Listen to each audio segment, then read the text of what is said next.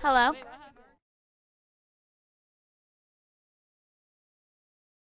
I think that cell phone use in public spaces has changed the whole demeanor of public spaces. Hello? I don't think that they're public anymore.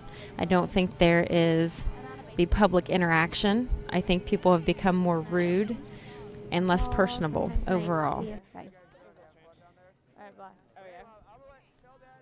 I think cell phone usage in public places is just annoying because people come up to the cash register and they're on their cell phone and you try to talk to them, but they won't listen because they're trying to talk to someone on their cell phone. Hey, can you hear me? Yeah. Yeah. Sounds good. People don't really make eye contact with people anymore, like stop to say hi or meet people. They just wander on about their business in their own little world, and they're never really attached to where they are. Hi, how are you?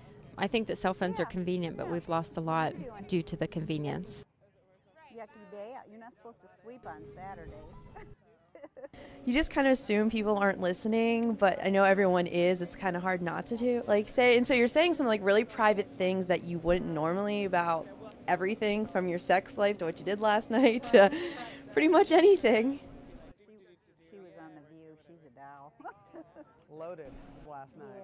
I mean, you can't really have a private conversation on the phone when you're in public, so, and you tend to obviously overhear people talking even though you're trying not to if the whole room's quiet, so you sometimes catch yourself listening and just kind of laughing, I guess.